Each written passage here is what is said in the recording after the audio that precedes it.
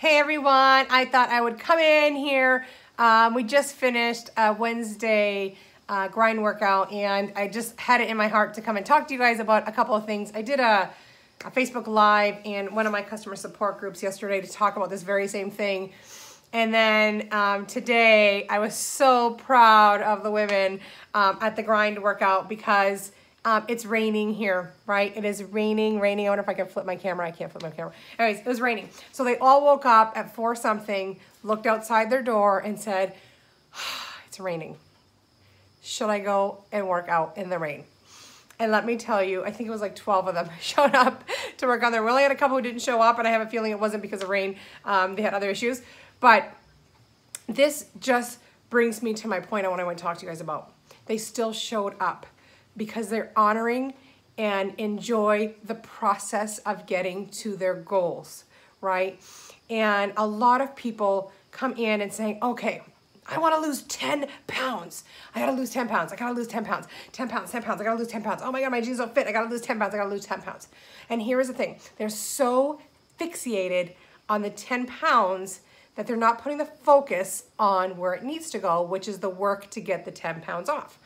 And so the work to get the 10 pounds off is number one, your nutrition, right? Making sure you're eating the right foods, making sure you're planning, making sure that you're prepared for busy days, you're drinking your water, all those things.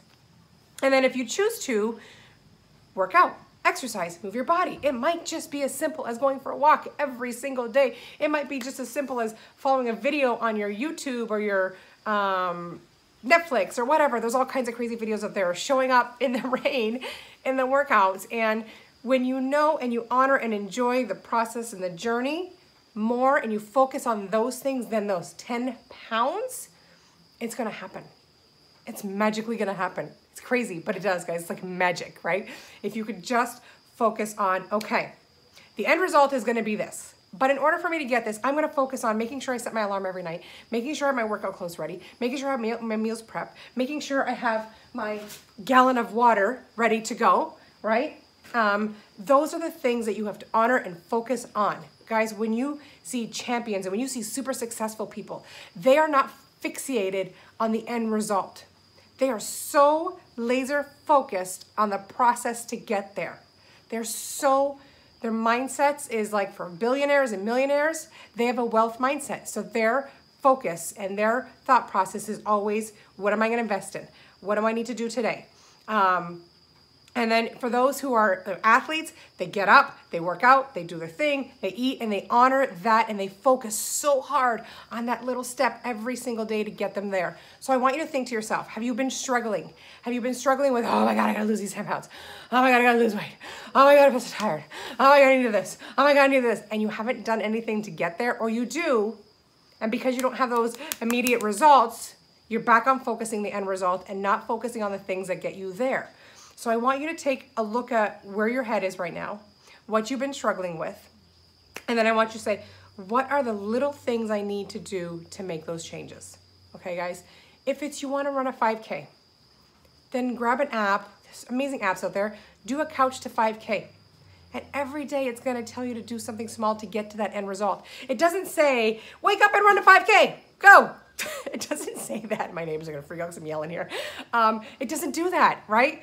When you want to lose weight and you want to track your food and macros and you go into like MyFitnessPal or something, you put it in, it doesn't say, awesome, you're going to lose 10 pounds today. No, it says, this is what you did today. You hit your goal today. High five. You hit your goal today. High five. Tomorrow, you're going to hit your goal again. Tomorrow, high five. And you're going to do it again the next day. High five. And again the next day. High five. And next you know, 30 days later, what happened? You lost 10 pounds, right?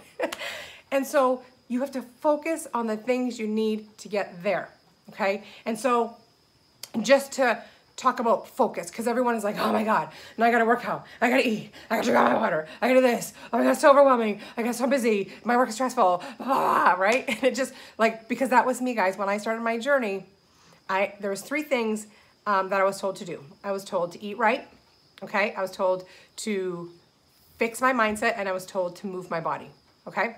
And if you guys ever know, I got a Project U going on that focuses on 5 M's, which is mindset, meals, movement, meditation, and money. Okay, so if you're curious about those, go to my profile and you'll see my Project U there. It's for women right now. It's a beautiful thing. But anyways, I was told to focus on those 3 things.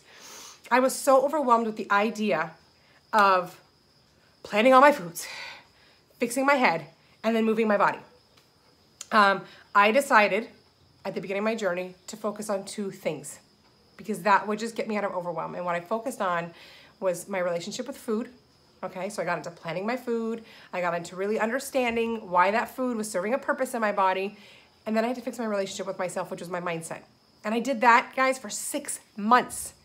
That's all I did. I did not exercise. I went for a couple of walks. I encourage you to move. I encourage you to move. But for me, that's what I did, because I had such a bad relationship with myself and food. It was terrible. And so every day I was like, okay, Helen, today we're going to hit all your meals. I have it all planned. We're going to do that. Today we're going to drink 8 bottles of water. And I would set the 8 bottles of water on my desk, and that would be my little goal for the day. And I celebrated that, and I celebrated, yes, I got my water in, because water's hard to get in, guys. Sometimes water's really hard to get in. And I celebrated that I didn't eat the popcorn in the office, and I celebrated that I ate all my snacks, and I celebrated that I took the time to plan my meals on Sunday, and I celebrated all those little things. All those little things. I celebrated the nights that I didn't go in my pantry at 3 a.m. to go for a snack. I celebrated those. And what happened is that little thing is I started to get really proud of myself. And it didn't matter what my end goal was, guys. I had like 100 pounds to lose, and I couldn't think about the 100 pounds. If I thought about the 100 pounds, then I would feel like, oh my God, this is going to take forever. What I did is I focused on those tiny little things to get me there. So I'm going to tell you, promise me today, you're going to write your end result goal, and then you're going to go underneath it and you're going to say, what do I need to change today to get there? What's the one thing I need to change to get there? There was another amazing lady did a live, and I listened to it a few days ago, and she talked about the 1 degree of change, 1 small degree of change.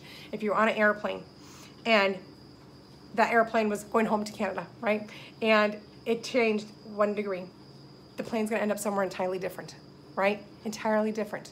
If you don't make 1 little change, you're going to head right to the same place over and over and over and over again. But you make 1 little change, and it's going to be somewhere totally different.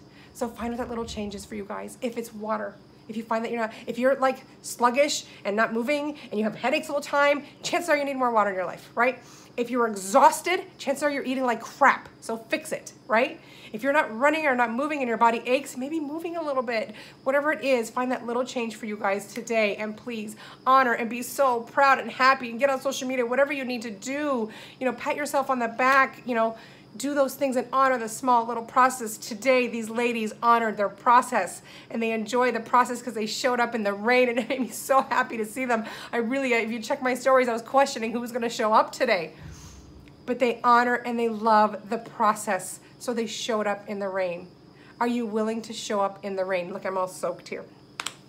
So I hope this helped you guys. Sometimes a little kick in the butt might help, but this is what it is. You're going to be in constant mode of the end goal, and it's going to be there every single day until you decide to figure out what the plan is, what the small little change is, and stick to that small little change through hell or high water. You stick to it, because you are not going to get immediate results. But what's going to happen is that you're going to start to get some return on investment into that time that you put in. That return on investment on your better nutrition, that return on investment for that moving that body, that return on investments for adding that water. You're going to start to see it. And when you start to see it, that's where motivation kicks in. You could be inspired to start something, but motivation comes in when you're in the do, when you're doing something consistent. Then you're motivated to keep going. People always ask me when I was doing physique training, Helen, how do you get up at 3 o'clock in the morning and move? I was just motivated because I was doing. And I didn't think about my end result. I just thought about the process and doing my best in the process. So I hope that, guys, helps you. You guys have an amazing day, and I want you to question yourself. Am I enjoying the process? What is my process? And when am I going to start? Today. Bye, everybody. I hope you're not out there making an excuse. Love you.